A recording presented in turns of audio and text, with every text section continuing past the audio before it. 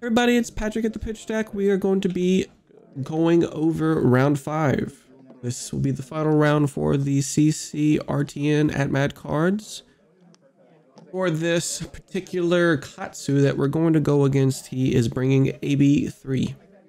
So AB3 is a little bit of a struggle sometimes whenever you are trying to go against the opponent, whenever he is ABing a lot of stuff.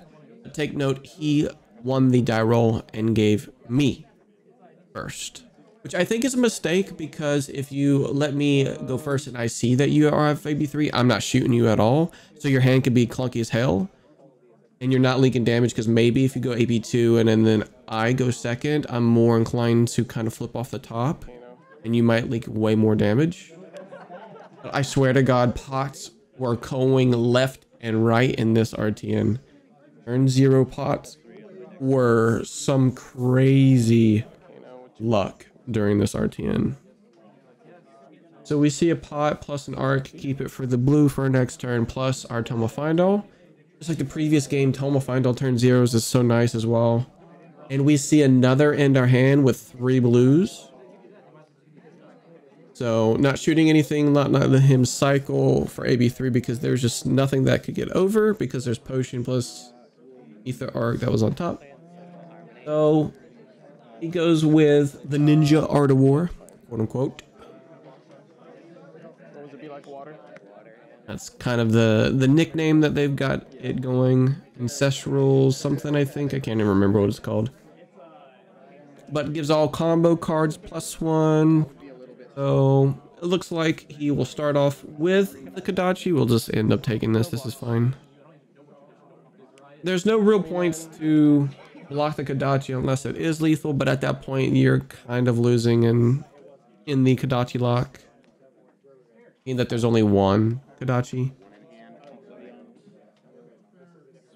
But the original Katsu, like the best Katsu equipment loadout, is AB2 with breaking scales, because breaking scales offers so much. So this is just a red Fluster Fist ending the turn, no go again. So we end up taking 5 because it's pumped. So we'll end up with a tome giving us 5 life, almost practically taking away that turn, and we get tempo back. So this is really, really, really good. So we'll start out with a Toma Findall, almost max resources. So we'll go ahead and draw 2 cards. Back up 5 health, back to 29, because it was from Arsenal. We'll go back up to 29. And we are starting to remember to overpitch, or like underpitch.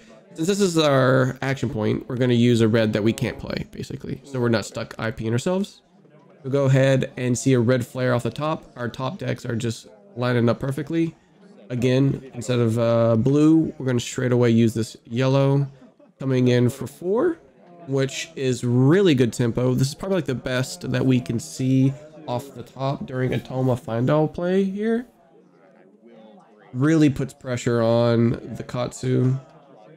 So he'll AB3, he'll take 1. And we'll go off the top here. It's not the 2 cost we want, but we'll still play it anyways for damage, as we're going to not necessarily put it into our arsenal, because we're just going to put this tome back in there, and it's clearing the way for another tome play to run into. So a quick AB2. So he kind of looks like he's going down in resources, where it's 6, 39 to 30. blue, then yellow, and then from there he's gonna pop his hardened cross trap, so meaning he's got a red. Pretty easy read, right? This is fine to respond to. We really don't have anything crazy in our hand. We do have a spindle, but we would have to block 5. I think that's honestly what I should do here. So I think I should block 5 here. However, a lot of the time when you block 5 like that, you don't have the resources in hand because you did harden cross trap. So there could be a follow-up punish where I block this, and he already has a natural whelming gustway, which is the most punishing. So we're still at a healthy life total, and it kind of feeds in with our Toma Findal plan, where we're still wanting to redo what we did on the previous turn. We don't mind if he Katsu's here, and he's actually doing the Katsu, which is crazy insane when I've got a pot 4 cards in hand plus the arsenal. So now he's quote unquote shields down, and I could kill him here if my hand was really, really good. But it's actually a pretty nice indication to see a wildfire being played, and I might not have it. You could kind of say that I have 2 wildfires, and that's why I went with that. So almost kind of like make me have it type of thing. So he does go with a Descendant. It is for free, so he doesn't have to pay. So it's coming for 6. And of course, he searches for the whelming, or the bonds. So this is bonds. He's gonna search for a Flusterfist. So here, he's gonna be empty-handed. I think the best play here is if I were to go with the original plan and go with a really powerful Tome turn again, and we really can't combo without a wizard card in arsenal, take the first one, and then now bonds is gonna be, it's gonna be a 4-card attack turn. The bonds needs to be blocked so that way he doesn't regain an arsenal, and it's pretty punishing on hopefully our turn that we don't get any whiffs or anything like that we could get tempo. So with the 2 reds that are in our hand, a red spindle plus a red tome, maybe I could press with a blue and a red spindle, but I know another force coming in, and I don't want to block that. So I want to strip cards from his hand. So I'm going to take this anyways to 16. We can kind of get the life back as well as push damage. That's what I thought was a better of the 2 play. I would be sending a red spindle for 16 at 16 life, which I'm not the biggest fan of, because if we're going to send spindle whenever he doesn't have an arsenal, I kind of want to do it with a wizard card already in my arsenal. Basically, I want to be able to combo if the opportunity presents itself. So we go with a blazing here off the top. So this is a little bit awkward, but I think I do the right play. I think I do something right here. So with 2 floating, we have to make sure that this potion is worth it. So we're going to take a peek off the top here. It's got to be worth 10 or more resource. Oh, sorry. 10 or more value, right? Remember that potions with 2 resources, each resource being 5 points of damage towards a wildfire. That's how you calculate deep pots. So we have to, maybe we can see something off the top here. That's why we go with an opt. See if we can bait 1 card. It'll be a compounding effect, but it's not too crazy of a compounding effect. So we see another blazing, which isn't, it's not great. It's 4 damage worth of value. So we're being like a negative 6 of value if we toss this,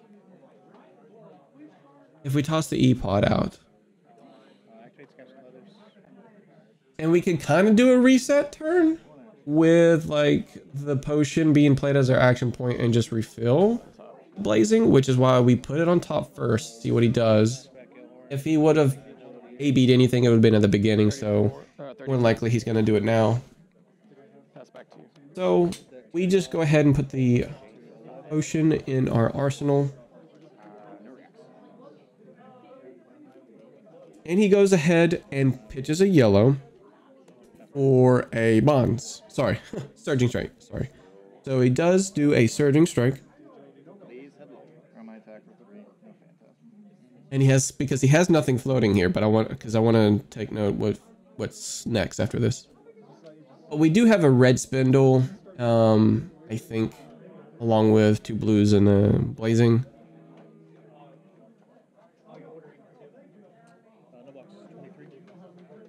But this one I'm actually kind of inclined to block because he doesn't have an arsenal and it could get out of hand pretty quick. Block 6. So we go ahead and block 6. This one I'm actually feeling the block 6 because we can kind of reset slightly with the potion like I mentioned before.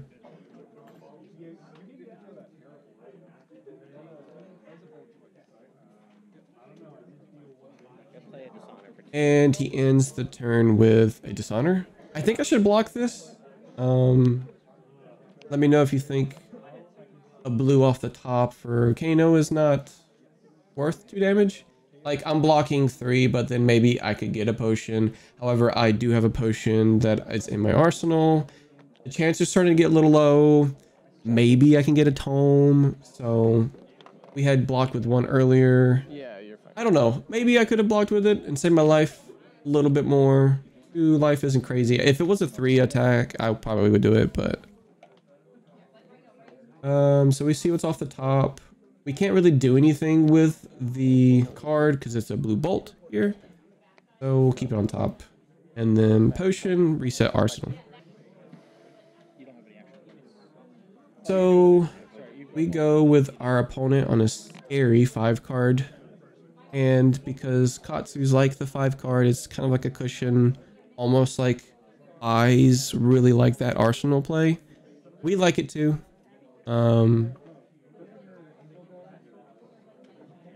So we'll see what he starts off with. And I think he actually plays it slightly different. I think he could play it slightly different. I'll tell you how I think he should have played the turn. But he starts with a descendant. So 3, nothing crazy. We wanted to see what he can do. We have a wildfire in our hand plus a tome that's there. So we'll go ahead and say no blocks. Because with this hand, we can do some pretty serious damage if it comes down to it. Via tapping out and things like that. So with the search, I think he searches a bonds. And then plays it and then searches the next one as well, so.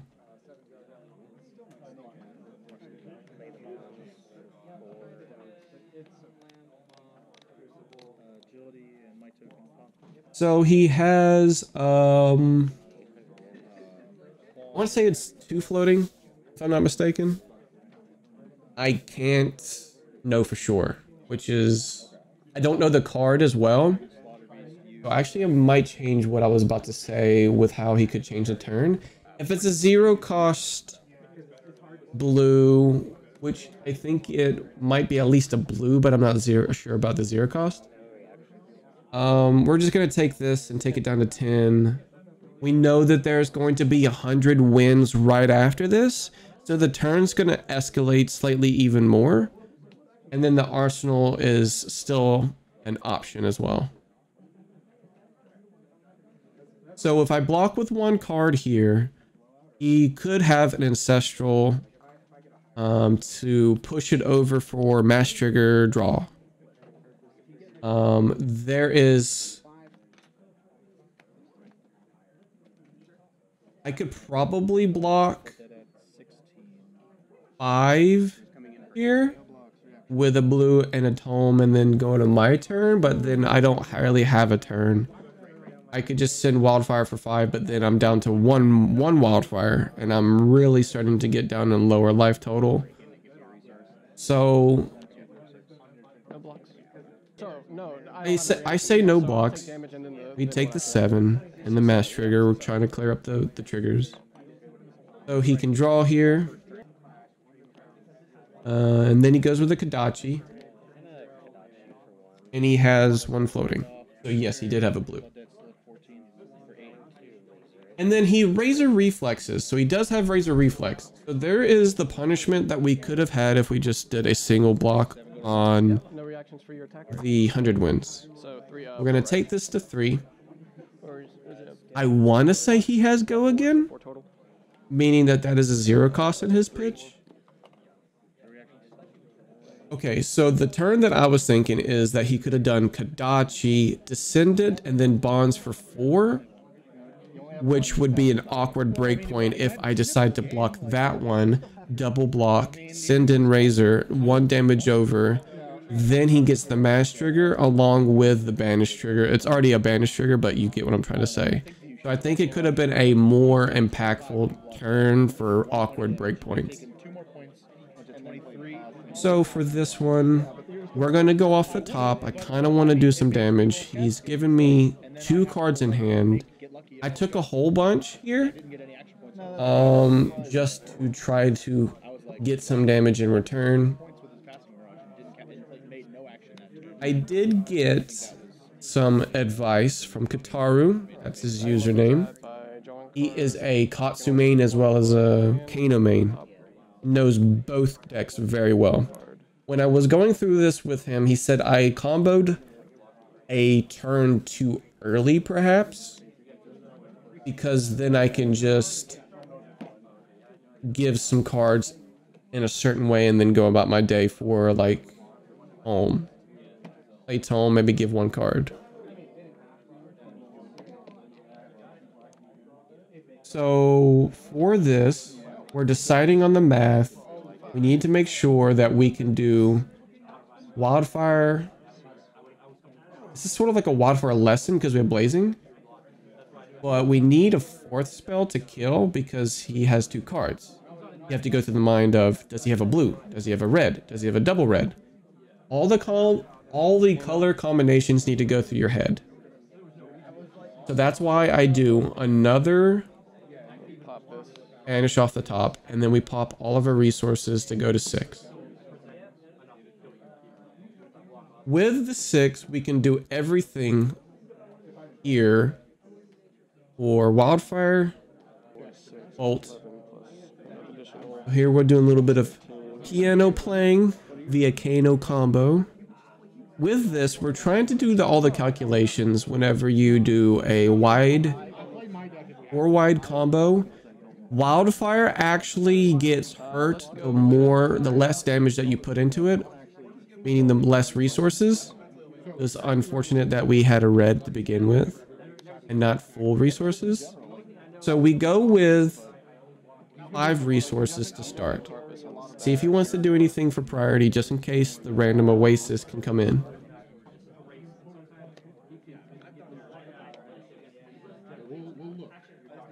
So we do all of our math. We still have 3 floating. We pass back. We can do 3 here with the ones that we have banished.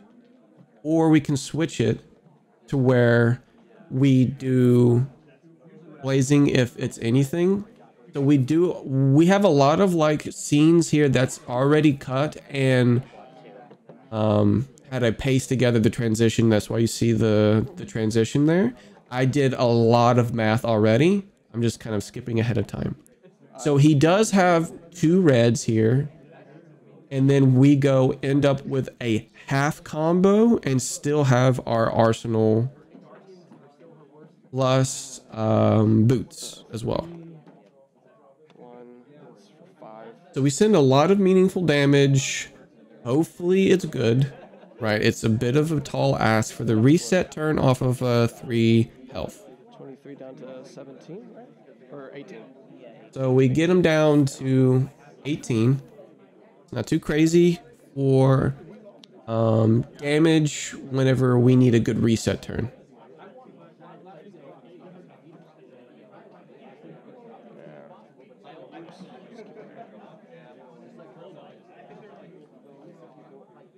So for the reset turn, we really need it to be through our turn to push damage and then go maybe into a combo. Kodachi, we're fine. We'll take it down to 2.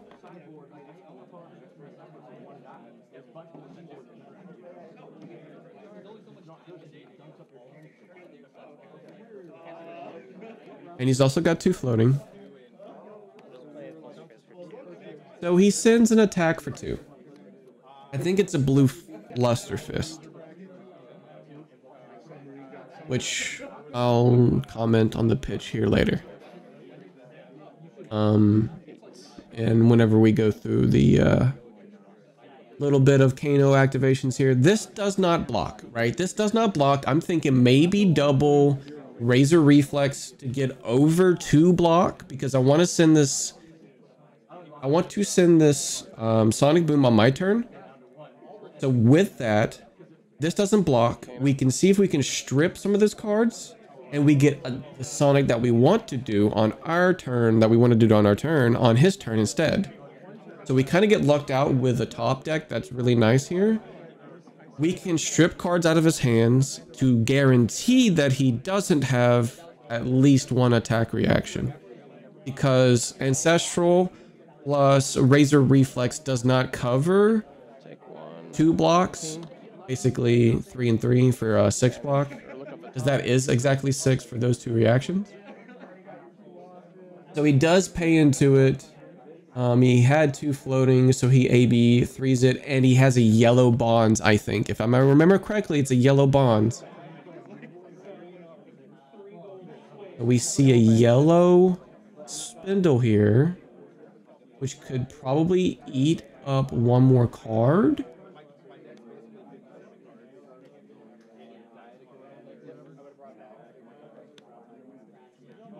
And then we pay into it. It's a reduced cost. And it's coming in for 3. And then he AB1s. Block 1, you're taking 2, right? Yes. Okay. So he is taking 2 damage. He likes his arsenal. Or at least the other card in his hand. So we see a yellow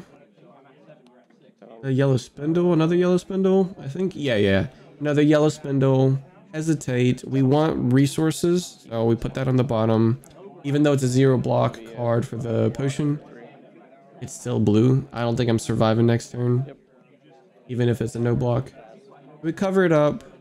We successfully tried to get cards out of his hand to make sure, okay, that you don't have any reactions if I can just double block.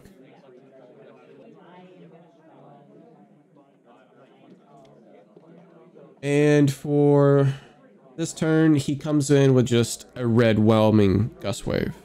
Right, just a red one. Which is suspect already in and of itself. We have 2 no blocking cards, because our deck is just giving it to us that way. The 2 potions that we were missing in the beginning. I do have 1 more depot, so 5 potions total. Plus eyes, so we have 6 no blocks. If it doesn't block, we see what's off the top. Here we can just go with the red spindle to block, because then we can just get cards back at the end of his turn. Block if he tries to go with a lethal attack reaction. I can try to find stuff that's off the top, and I'm only down 1 resource with this red.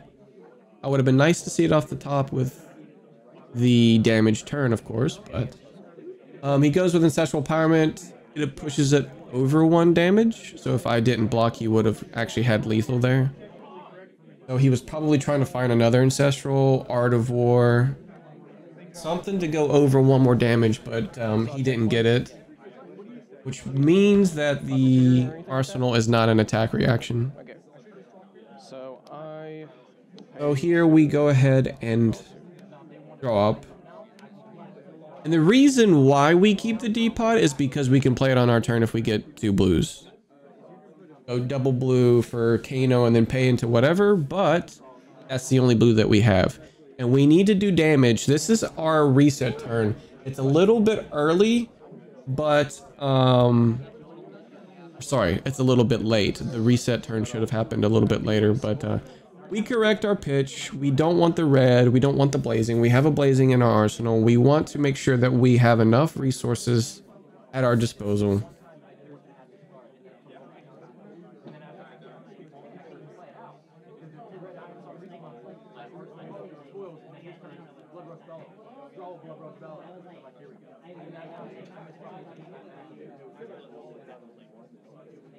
This is coming in for 4. We can see what we can draw for our turn next turn, I think. Take 1. So he AB3s with 2 cards, a red and a yellow. So that's good news for us. We're really happy about that. So we bottom this red flare, get that out of the way. Like I mentioned, we do want to see pretty good resources, and we do. We get 3 blues plus a lesson in lava. And he goes with the E-strike, draw a card. Don't know what was there, but he draws. But then I told him I get to respond before he draws because it's an additional cost and the effect has not gone through. So with him shields down, we can potentially do something. We can do something pretty good. We've got blazing plus a good bit of resources. We got 11. We go off the top and we see a blue spindle.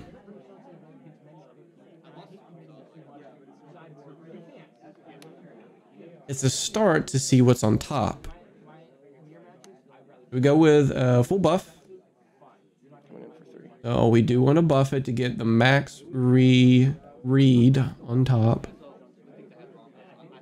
And if anything, it's not great. We can just fix 3 cards for next turn and double block this anyways.